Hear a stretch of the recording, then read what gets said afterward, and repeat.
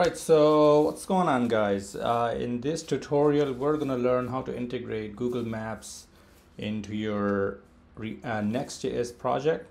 So this is part of a tutorial that I'm working on. It's going to be published, of course, and it's a very exciting project. I'm going to talk about the details in the end. So let's get started. So what do you do? Well, the first thing you do is you're gonna come here and then you're gonna type Google Maps API like so, and then you're gonna go on the platform and sign up and then get the API key. If you can follow the instructions, pretty straightforward. And once you have done that, then you're gonna come to your Next.js project and you're gonna do a couple of setup things. So the first thing we do is install some npm packages. So what you do is install this npm package, Google Maps /JS API loader. I have this version. The other thing you want to install is this types for Google Maps. I don't know if it installs automatically, but if it doesn't, then just go ahead and install it. So once you have done this, then you're gonna come over to your env.local file. You're gonna get the API key and you're gonna plug that here. Now, one thing to remember is you want to add this next_public, because if you know how Next.js work is you have a client and a server component. So we want to use this on the client side. So if we do this without the public, this next public, we will not be able to access the API key. So it's very important that you add this to the next_public to your API key token. All right, so now I'm going to close that. Then, so I have the project organized, and as I said, this is part of the project I'm working on, which I'll be releasing in coming weeks, which I'll talk about more in detail what's going on. But for now, so I have a components folder, and within the components folder, I have a map.tsx. So by the way, I'm using TypeScript. That's what you're seeing, TSX. Right, so to get started, what I have is just a React component, a map, and then here I have is Google Maps. So what we can do is use this. All right, so I'm gonna come to the main page and we will see map like so. And it looks like we have a problem. Let's see why it's not bringing it up. Map. All right, here we go. Sometimes you just gotta pick the right component from the right path. All right, so we have a map and it looks like it's missing the following lat long. So that's because, well, you know what, I'm gonna remove this so we can start from the start. All right, so we're using this in a dialog.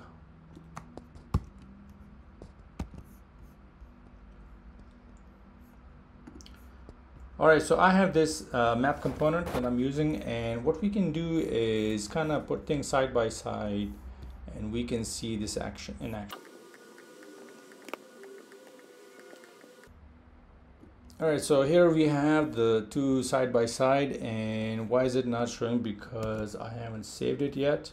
Okay, here we go. So Google Maps is showing up, so let's get in and try to I guess work on this. Okay, so what we need to do is initialize the map, and but before we do that, the way it works is Google Maps, you need to give it some sort of a div basically that the map can render itself into. So the way we can do this, we're gonna start and we're gonna create a ref. So I'm gonna call it a map ref, and it's gonna be a React use ref, right, like so, and then we can set it to null, like so. All right, so then what we need is we need to initialize the map, and you know the best thing, since it's like a side effect, so the best place would be to use a use effect. And I will come here and initialize my depths array like so. All right, so now that I'm here, so what I can do is initialize a function and I can say init map, and it's going to be an async function, which we will see why. Because when you initialize the map, there's some functions. When we import the library, they are asynchronous because we get a promise. And right away, I'm going to call this function.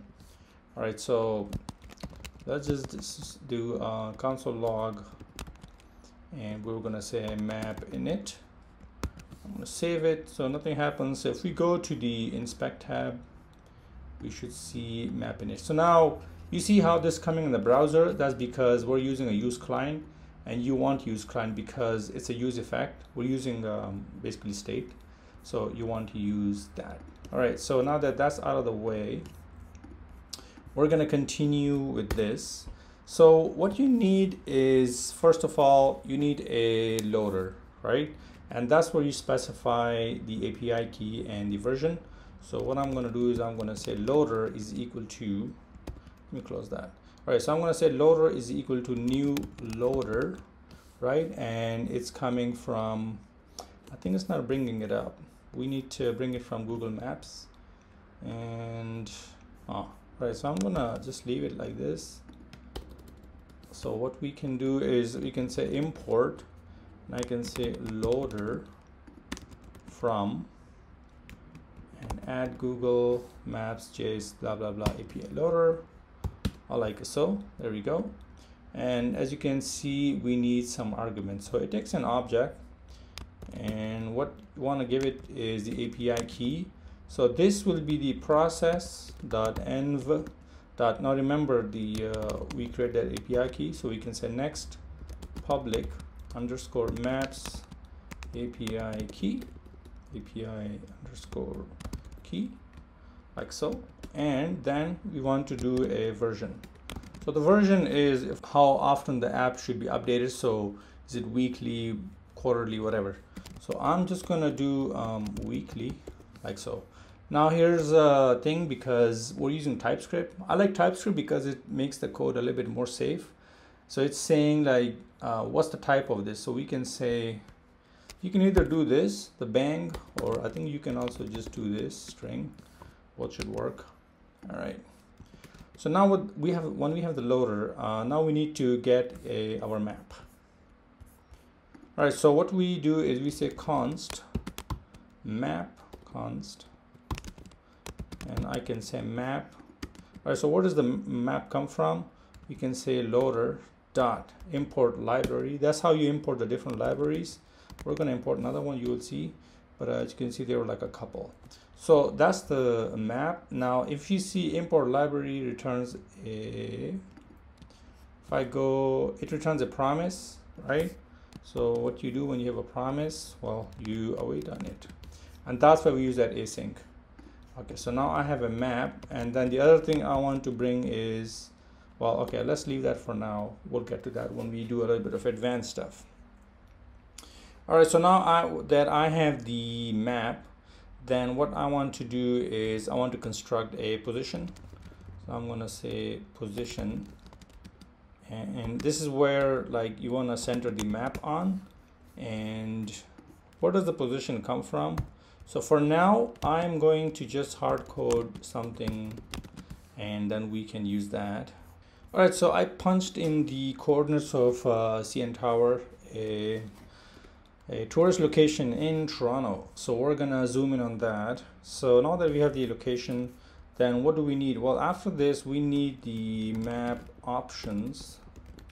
All right, and the way you do this is we say map options, okay, is equal to Google dot maps dot map options. Whoa, options, like so. So that's the type. That's the type actually of this, the map options. So then, well, what are the options? So we say center the map on the position. Now you want to specify a zoom level. Let's go with 17, and you want to give it a map ID. So we're just going to say my Next.js map ID. You definitely want to generate something. Okay, so we have a okay, so we have property oh, they call it actually LNG. Sorry, my bad. All right, so they call it LNG. So we use that. So now what we do is we're gonna set up the map. We're gonna say set up the map. All right, so the way you do this is we're gonna do const map is equal to new map. All right, so that's, remember, the object we got, and this is where you start punching in the stuff. So where do you wanna, there you see how they're saying the HTML element? Well, so we already have that, and we have map ref.current. So that's our HTML element, and then we give it the map options. Now it's complaining, it's saying that argument of type null is not. All right, so that's because, remember, we did the map ref and it's null. So, and this thing takes HTML div element. So we need to do some casting here, or casting here. So I'll say HTML div element, like so. And then over here, you want to do the same thing, HTML div element, like so, and that takes care of that. Okay, cool. All right, so what do we do after that? Well, you can just basically, once you do this, actually the map is ready. You should be able to see the map. Okay, so then over here, I think we can start to show it, and let's see if it actually works. All right, so I'm gonna do div, and let's give it some style, a style height, and let's do 600 pixel. Okay, and ref is that map ref. Whoa, okay, map. I can smell, I swear.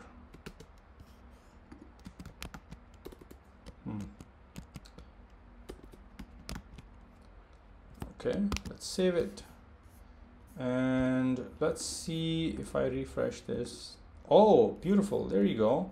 So as you can see, we're centered on CN Tower, and that worked pretty good. Now what if I want to put a marker on this, right? That would be cool to have a marker on this. So what we can do is we can come over here to where we do this, and we can say init a marker. All right, so I can do const, and we'll say marker, and same kind of deal, await loader dot import library, and we can say marker. All right, and what is a marker like? It's a Google maps, that's the type, marker library, like that. All right, so now I have that, and we're gonna go back to the start. All right, so what do we do with the marker? Well, we need to put it on the map, but how do we do that? So you have to tell the, you see how we got this map object? We need to tell the marker where should it display itself. All right, so the way you do this is after you have the map, then we can say put up a marker. All right, so what I can do, I can say const marker is equal to new marker. All right, and you want to associate that with a map, so that's the map we got. And where do you want to put it? Well, the position is that position, right? And let's see if this will actually work. So I'm going to save it, and I think I need to refresh. Hoorah! There you go, you got your marker. How amazing is this? All right, so I guess I hope that really helped you guys how to integrate Google Maps in your Next.js project. Now I'm going to show you how I have done it in the kind of intermediate app that I'm still in the process of making the video. So let me show you guys that really quick. All right, so this is the project that I'm currently working on, and I'll be releasing it to you guys for free, definitely. And all I'm asking is subscribe, like, share, because it's going to be a really cool project. You guys are going to learn mobile app development, back end, front end, pretty much everything. Google Maps, Firebase, and what else? MongoDB. I think it's got some intense material. So anyway, so the way I'm using the map in this one is, see, we have a detail view, and you can see I have a card actually, and we're going to be adding stuff to this card. But as you can also see, I have a custom pin, so it's like it's a flag, and you see the animation when I click on it. So if I do detail, boop, see how it kind of drops. So we're going to be doing that kind of animation on it, and it's going to be cool. It's going to be an iOS app, and that's going to be tied to this. It's a real world app, by the way, a very practical app. So I hope you guys are excited for this. This was just a very short sneak preview, and please like and subscribe. Stay tuned, and it's going to be released in the coming weeks. By now.